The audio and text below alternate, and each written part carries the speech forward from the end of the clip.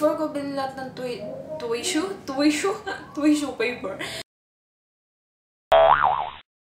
Hi guys, this is rhaze. Welcome back to my channel. I already filmed this review yesterday, but then when I started editing the video, I realized na autofocus yung first part ng intro ko. So I'm doing the first part of the intro right now. So later on, iba yung suot ko sa suot ko ngayon. That's why. I will be reviewing the SISSY Face the Change Natural Color Control Cream from SHAWILL. And it just started raining. Great. I got mine in number 2. Meron silang tatlo eh. Yung isa pink, yung isa yellow. This is the only one na I feel like will match my skin tone. Kasi yung pink talaga yung itsura niya from the bottle. And yung yellow naman, sobrang light niya. Way lighter than this one if I remember it right. And yeah.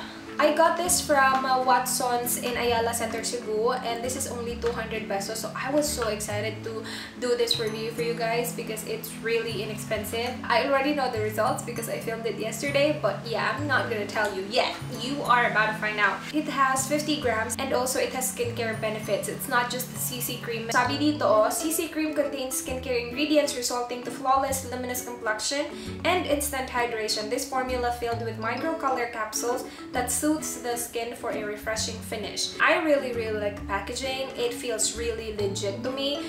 Meron siyang mga ganap sa packaging niya na ewan ko, I really like it. It feels really expensive. And the actual product's packaging as well is really nice. I really like the green, the black. It's very like, I don't know, I just really like the packaging. Okay, let's move on to the next clip from yesterday. And it says here, it can be applied several times during the day as needed. Bongga yan! We'll see. I'm not sure if I'm gonna apply it several times a day today though. Should we try that? I'm so excited to try this one. I cannot even, you guys. So yeah, let's try it on the face. I only have my Oil Control Essence Gel from W2 and that's it. No primer. Oh, okay. Wala, iba yung consistency niya. Para siyang, hindi ko ma-explain, para siyang may pagka-foamy na consistency. Let me show you. Can you see that? Parang foamy yung consistency niya. Parang it's way lighter than my skin tone. But we'll see. Okay, I'm gonna start with my fingers first. Oh, it's so light. But we'll see. Okay.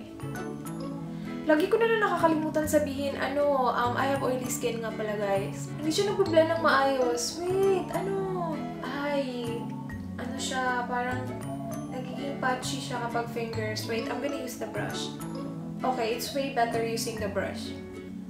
I'll just use the brush. It doesn't blend as good as I want it to be. May nakikita pa akong nagpa-patch dito sa ilong ko. No, walang coverage at all. Parang nagiging light lang yung skin ko dito. As you can tell, pero walang coverage at all. Okay, so I will proceed on the other side. Dadamihan ko yung kabilang side ng face ko kasi kinakain ng brush eh. Meron talaga siyang cooling effect sa skin. Pag nalalagay mo siya, parang malamig siya. I actually really like that. I will go ahead and apply one more layer sa under eyes ko just to see kung ano siya. Buildable siya. Hindi talaga kaya kapag kamay brush talaga dapat. Hindi siya buildable. So I'm just gonna even it out and apply more on the other side. Hindi siya ganun kaganda. Puti-puti na mukha, college. Blend ko lang ng maayos ha, kasi feeling ko napaka-uneven niya tingnan eh. Parang ang puti dito, tapos dito hindi masyado. Or yung ko lang, salamin ko lang. No, parang uneven tingnan talaga. Bilisan ko lang muna. But I'm gonna set it with powder kasi, tsaka ng sticky feeling. I'm just gonna use my Maybelline Clear Smooth BB Silk Poreless White Powder. I'm just gonna apply this very lightly on my face. Okay, nakakaloka ang puti-puti ng mukha ko. I'm just gonna apply a little bit of blush para may ibang kulay naman. Hindi lang puti, diba? Sabi dito, easy to apply. Hindi siya easy to apply for me. Para sa akin, yung easy to apply ay yung ma-apply ko using my fingers. Kasi diba, paano kapag wala kang brush? The fingers lang yung natira sa'yo. And sabi pa dito, instantly hide blemishes. Hindi nag-hide yung blemishes ko. Nandito pa rin, nakikita nyo pa rin lahat. As in, sobra. Pumuti lang yung mukha ko, pero wala akong nakikitang coverage. It is now 11:28 in the morning. I will get back to you guys later. Hi guys! It is now 5:16 ng hapon. So it's been 6 hours and pasensya na ako may naririnig kayong nagbibingo sa background, nakakaloka. Malapit na yung fiesta and malapit na yung eleksyon. So ina-expect na namin na maraming ganap sa fiesta namin. Nag-start yung daily program the other day. Kahapon may program din. Tapos ngayon, hapon pa lang may program na usually kasi gabi sila nag-start mag-program eh. Wow, nagiging vlog na tong review ko. But yeah, may nagbibingo, tsaka may nagmisa pa. So many ganap sa background ko. Nasa akin na lahat. Nasa akin na talaga lahat. Plus, hindi ko makita yung blotting paper ko, which is perfect. Great. Nakakaloka lang kasi ang lakas-lakas. Mas malakas pa yung bingo kaysa sa misa. Dapat kasi mag-stop na yan eh. Kasi misa na, diba? Pero okay lang yan. Nakakatulong yan sa tao. Try nakakatulong sa tao. So, onto my face. As you can see, I look like a grease ball. Napaka-oily ko.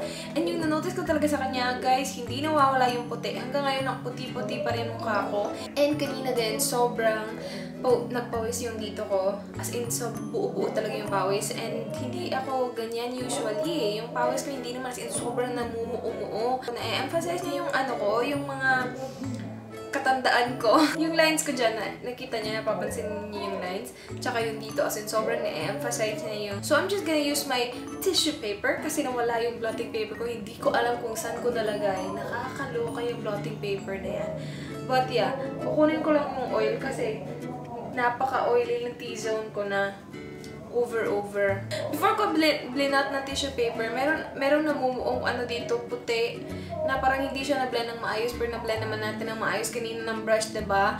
Kanina namumuti-muti siya dito, namumuo-muo, nakaka-lurks. I'm not liking it so far, to be honest with you guys. I'm not liking it. I was expecting it to be really good kasi napakaganda ng packaging niya. So naka-blot na, ganyan na yung itsura niya. It's decent looking right now. Yeah, so I'm just gonna continue on with my day and I will get back to you guys later for my final update. It is now 8:38 in the evening and yung mukha ko, ayoko na dito. Sobrang oily ko na. Hindi ko alam kung nakikita niyo ng maayos. But as in, sobrang oily ko na. Hindi naman ako lumabas ng bahay. Nagluto lang ako. And then, yeah, hindi ako lumabas ng bahay. Hindi naman sobrang init. Pero yung mukha ko medyo, medyo heavy na siya sa feeling. Tapos mainit na rin siya. And then, napapansin ko rin kanina na yan, tumidikit yung buhok ko kapag hinangin ng konti. Pasensya na sa background noise. All of me ang peg nila ngayon. And then tapos lang. You will hear background noises in my next few videos. That's just life right there. Okay, going back to the SISSY cream. Ganun pa rin siya. Maputi pa rin yung mukha ko. Hindi siya at all nag-blend sa skin tone ko like what it claims to be. So, napaka-bongga ng ganyan. And also, napansin ko, meron akong mga demons na tumubo. Kanina ko lang siya napansin actually after my last update. Kasi ito lang yung kanina eh. Isa lang yun. Now, may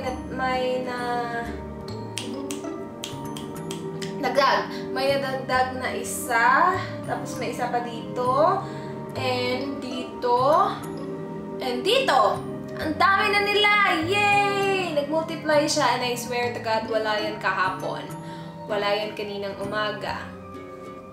Wala yan eh. Hindi ko napansin yan. So, nakakaloka itong SISSY cream na to. I'm not gonna use it again. Surprisingly though, my mom liked it. Sabi niya, maganda daw siya sa mukha ko. So, I'm gonna give this to my mom because it doesn't match my skin tone. It will match her skin tone kasi lighter yung skin tone niya compared sa akin. So, and notice ko talaga kapag gumaganyan ako, nakikita niya talaga na may mga puti-puting part talaga siya. Nag-fade off na siya sa some areas of my face pero hindi siya evenly nag-fade off, which kinda sucks kasi ang puti na nga niya tapos hindi pa siya even nag-fade off. Parang ang tsaka na tapos dito sobrang puti, tapos dito parang nawawala na. Just for the sake of review, kasi sabi niya, you can apply it several times a day. I'm gonna do that right now. I'm gonna give this a chance and reapply and see how will that work. Kasi I'm so negative about that, like reapplying several times. Ang heavy na nga niya sa feeling sa mukha ko. But let's just see. Okay. Feeling ko talaga tsaka to eh. Pero pagkatapos nito, tatanggalin ko na din naman to kasi last update na to. So, okay lang yan. Gusto ko lang ipakita sa inyo kung ano yung magiging resulta niya kapag ni-reapply natin. Kasi nga, di ba sabi pwede i-reapply. Okay, try natin yung fingers. We'll see if it will work this time.